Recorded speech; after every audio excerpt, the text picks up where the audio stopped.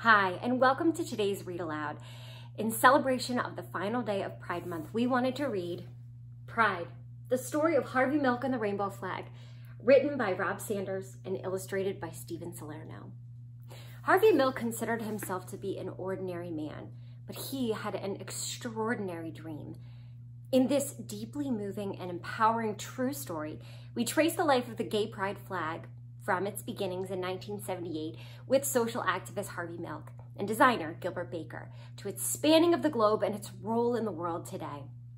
Award-winning author Rob Sanders' striking text and the acclaimed illustrator Stephen Salerno's evocative images combined to tell this remarkable and undertold story, a story of love, hope, equality, and pride. Today's theme are identity, love, acceptance, and pride. Today's question is, can you think about when you've seen this beautiful flag before?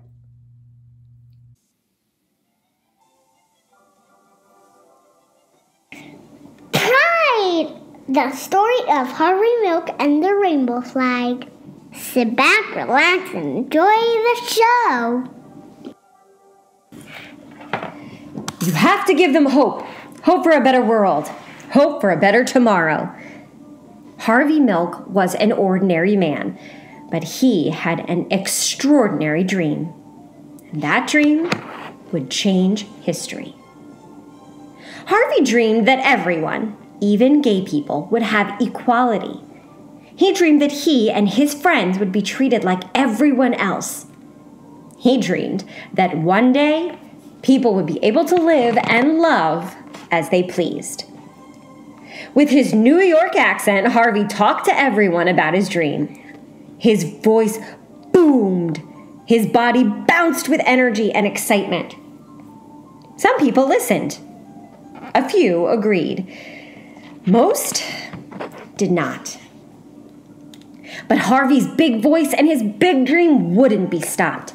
He discovered that the best way to change the laws was to help make laws.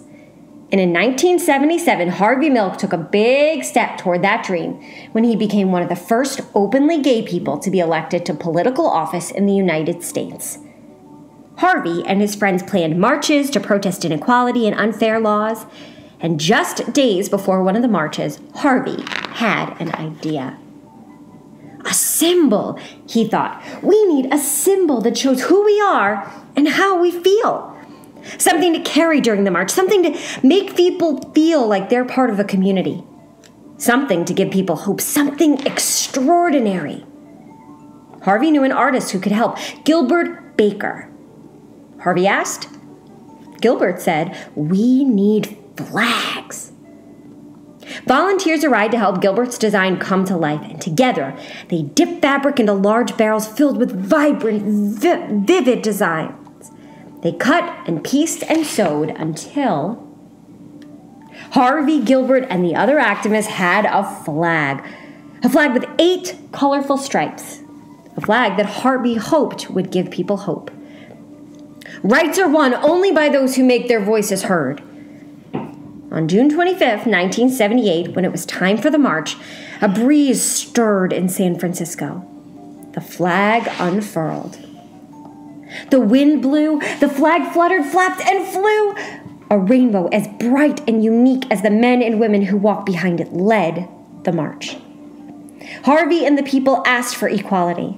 They asked to be treated like everyone else. They asked to live and love as they pleased. They hoped the march would make a difference. Harvey was proud of the flag and proud of himself. He hoped others could be proud too. 5 months later, on the morning of November 27, 1978, Harvey and the mayor of San Francisco, George Moscone, were assassinated.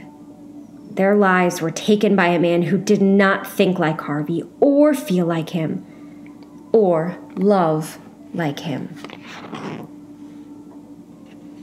The flag did not fly on that dark, sad night. Instead, thousands and thousands of people marched silently, carrying candles. The candlelight wove through the streets of San Francisco, up and down hills and around city buildings.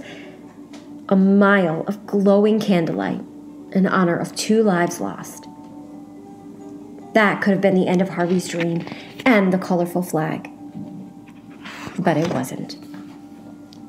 More rainbow flags were created. Some of the colors changed. 8 stripes became 6. But the meaning of the flag did not change. It was a flag of equality. More and more people began to think of the flag as their flag and began to feel pride and began to have hope. In 1994, Gilbert Baker designed another rainbow flag. This one was larger than the rest. Men and women side by side carried the flag. A proud, mile-long rainbow floated through New York City. The flag wove through the streets, up and down avenues and boulevards and around city buildings. The people demanded equality. They demanded to be treated like everyone else. They demanded to live and love as they pleased. They were proud. They had hope. They would make a difference. I ask for the movement to continue, for the movement to grow. More rainbow flags were made. Some were printed on bumper stickers and t-shirts. Others were hoisted onto lampposts on Halsted Street in Chicago. One was hung in the Museum of Modern Art in New York City. Soon the rainbow flag was flying in other countries like Brazil, England, Israel, Russia, Singapore, and Turkey. The rainbow flag now unfurled on farms, in suburbs, and in cities.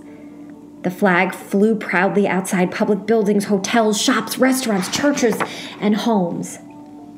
And once, on June 26, 2015, the White House was awash in the colors of the rainbow flag. Equality, pride, hope, love. Harvey's dream became a flag for us all. You have to give them hope.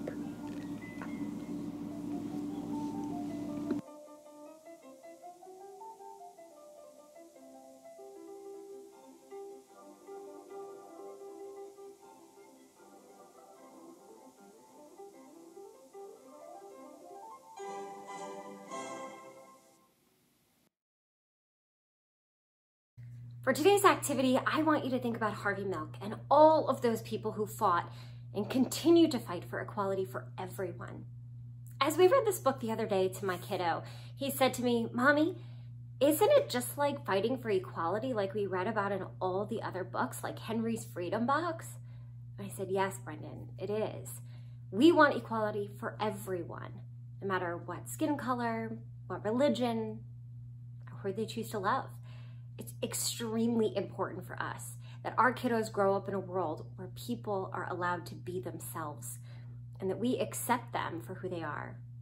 Not only accept them, but we love them for who they are and we cherish what they bring to our table, our mixing melting pot." So today for our activity, I want you to think about when you've seen this beautiful flag in your life.